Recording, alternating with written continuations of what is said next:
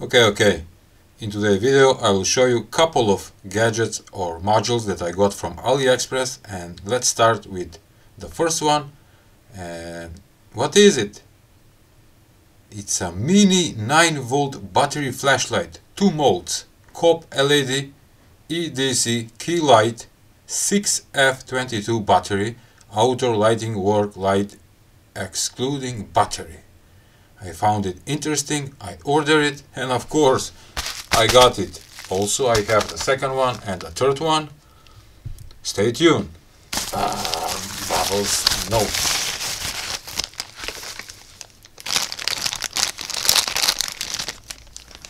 And take a look. It's small flashlight. And in description it doesn't says how many watts is the LED chip inside. That means that I need to figure out. Alright, let's test it now. So I can test this mini flashlight. I will use my 9-volt rechargeable battery with lithium pack, and you can get 2 pieces of 9-volt 4400 milliwatt hours battery. The link will be in description below. You can choose 2, 4 or more, or 6. Okay, and let's try it. I didn't check. I'm gonna prove you that it have 9 volts. 9 volts. Beautiful. No need for charging. And by the way, the battery have Type-C connector at the bottom with the LED light that indicates when it's fully charged. Plug in 3, 2, 1. Not working. But it have a switch. Oh, it's a tiny flashlight. Oh, we have 2 modes, low, turning off, and high. This is awesome. You have a small brick and you can attach any kind of 9-volt battery, rechargeable or not rechargeable, and make a flashlight. It's nice. And when the battery is charged, you can grab another 9-volt battery and plug in and go. Alright, now I'm gonna hook up on my power supply to see how many watts is the chip. On my beautiful DIY power supply, I'm gonna attach the mini flashlight, and I'm gonna set the voltage to 9 volts. Let's go to 9 volts. Okay, we have 9 volts. Hitting on, and take a look. This is high beam, I think, and it's pulling 110 milliamperes, 1 watt, right? At the low beam it's 0.3 watts, 35 milliamperes. High beam 110 milliamperes, 1 watt. That is not bad at all. Beautiful. I was thinking that this thing is useless, but no. Very quick flashlight using 9-volt battery. Nice. Let's open the next package now. And before I proceed to unboxing the next package, I must mention my supporters on my Ko-fi page, and thank you to Dave Evans, who paid monthly. Bello, one time he sent me a $5. Ooh.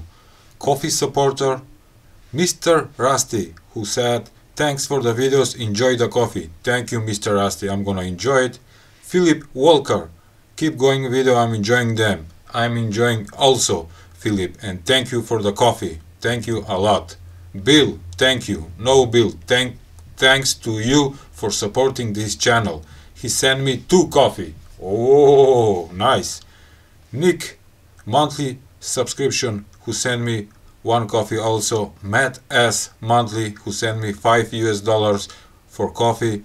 Thank you to all of you who support my channel and support the electronics. The link will be in description below, so you can buy me one coffee or you can be a monthly subscriber. Thank you. This module is very useful. And what is it? But let me tell you, you can order ESP-C3 module, unwelded or welded, and I got them, but I don't have this module, and it's a development board for the ESP32C3 Mini with a bunch of pin headers. Also you have a connector for battery, and it's pretty nice. It's around $3. I need this thing, and that's why I ordered it, and of course I got it. Oh, it's turned on. What is the problem? No bubbles for days. I can't keep up like this. I need bubbles. Let's open this module now.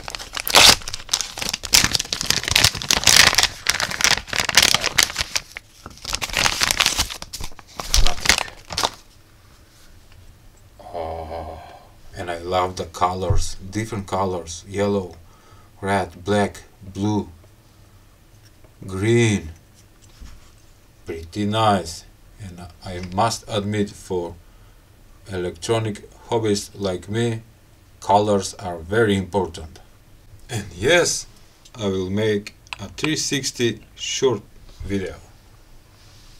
Take a look at this beauty. Amazing. The colors, different colors on the PCB board, for me it's like Christmas. Beautiful. Just to remove this sticker, and it's pretty annoying for me. Oh, okay. Let me explain some stuff about this development extension board. And I like that everything is with colors, and that means something. For example, the black pin headers are ground, the red ones are positive 3.3 volts, remember that. The yellow ones are the pinouts, or digital input or output. We have 13 of them. We have from this side also a red that give 3.3 volts ground, and the blue ones give 5 volts. Also we have the connector for attaching a battery, which is pretty nice.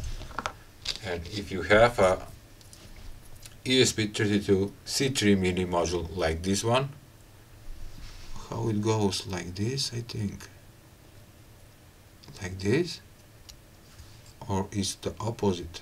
Nope, I think it's like this.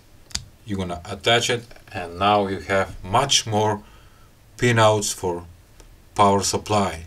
The pinouts for digital outputs and inputs and analog inputs are the same, but you have more 3.3 volts pin headers and 5 volts and ground. It looks awesome. Oh, this will be useful for my DIY projects. Okay, and I like that it goes smoothly. It's not super tight. That is nice. Alright, that was all for today's video. I hope you like it, so please give a like, share and subscribe to my channel. See ya!